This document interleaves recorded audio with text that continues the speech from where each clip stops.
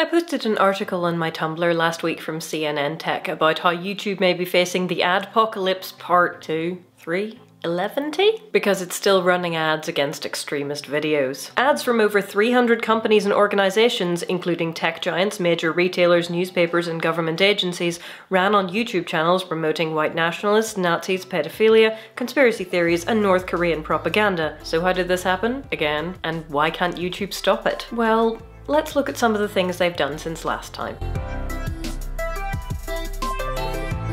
One of YouTube's previous responses to the whole Adpocalypse mess was to restrict channels with fewer than 1,000 subscribers and 4,000 hours of watch time from being able to monetize, and also requiring that you keep your watch time above a certain level to stay monetized. To say that this was not a popular move among small creators would be something of an understatement. But it does at least partially solve the problem of people starting up YouTube channels, immediately monetizing them, and then proceeding to post videos about how Hitler is a really nice person who likes dogs or how Daesh is awesome.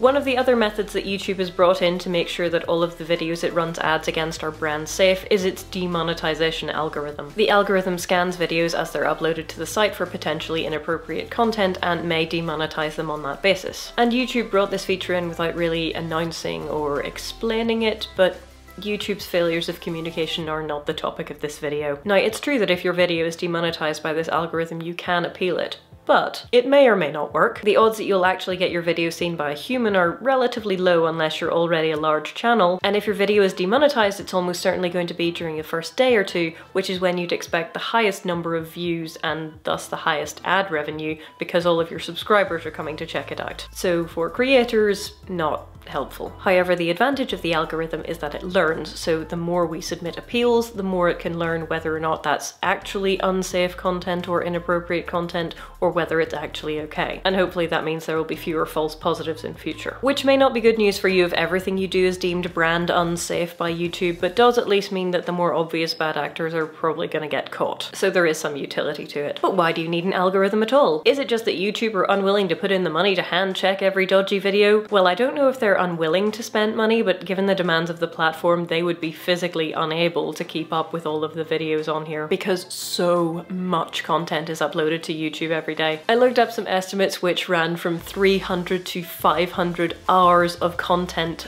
being uploaded to YouTube every minute. Even if only a fraction of those videos were going to cause problems, that is a higher workload than any human moderation team can handle, so you need the algorithm. But by the same token, you can't rely solely on the algorithm.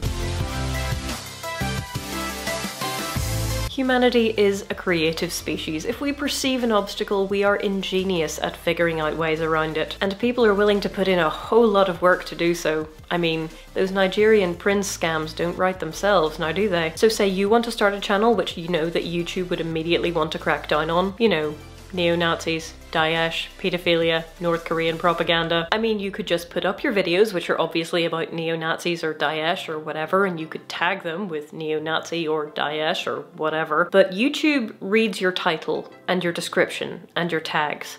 It looks at your thumbnail for inappropriate content like gore or weapons. And it listens to your audio so it can generate automatic captions. What I'm saying is, if your video is obviously about a topic that YouTube has deemed unsafe or inappropriate, it's not gonna happen. They might not ban you and delete your account, but they won't monetize you. But if you had time and you were willing to play the long game, and as we have seen from the Russian Tumblr bot thing, governments are, then you can make a lot of videos, most of which are fairly innocuous, and then when you want to sneak your not so innocuous videos past YouTube, you have this whole backlog of appropriate content. Plus you can scrupulously avoid using any of the words which might ping the algorithm in the video itself. There was a good example of this from Facebook, actually. There was a group on Facebook called Britain First, which got banned after coming to global attention, having been shared by Donald Trump. The reason that Facebook banned them is for inciting hatred by posting videos like Muslim migrant, who wasn't actually a Muslim migrant at all, beats up Dutch boy on crutches. At the time that they were banned though, Britain First had more than 2 million likes on Facebook. How does a page which posts videos comparing Muslims to animals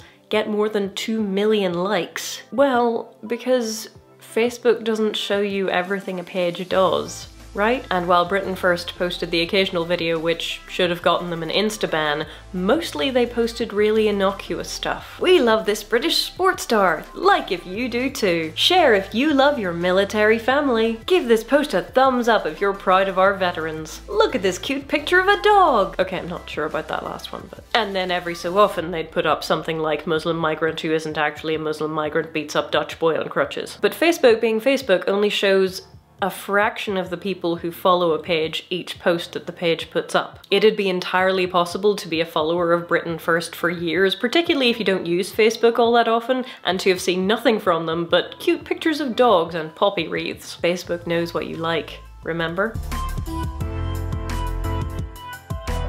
So to bring this back to YouTube, they can crack down, but it's really hard. When something comes to mass media attention, obviously they'll remove it, but there are thousands and thousands of channels which are basically akin to the Britain First Facebook page, and they're not being taken down because they're just not getting flagged that often. Keeping bad actors off your platform when you're the size of YouTube is not hard, it's pretty much impossible, but you can cut down on the numbers of bad actors. And so you have the algorithms, because you can't possibly manage the quantity of content on YouTube without them. And on top of that you have your moderation team, because people are smart and will figure out ways around your algorithms. But the moderation team needs someone to tell them about the bad actors. They need people to report the animal abuse and the pornography and the beheadings. Unfortunately, that's a difficult thing to incentivize well, because what you actually want is for good people with good intentions to flag videos which are actually inappropriate, while discouraging bad people with bad intentions from flagging things because they don't like it. YouTube Heroes, which you might remember as one of YouTube's 2016 controversies, was supposed to be YouTube's way of getting the people who use the site to provide them with free labor, i.e. we will gamify the system by giving you points for doing this grunt work, and as you get higher up the ranks we will give you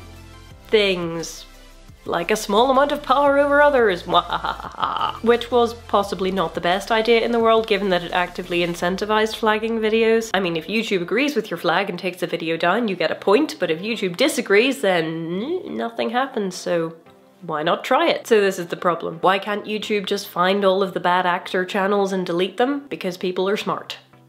Even bad people, and so it's basically an arms race. But what do you think? How do you reckon that YouTube should solve its problems? The ad problem, or the terrorist content problem, or any of its many other problems? Leave a comment, let me know, and I'll see you next time.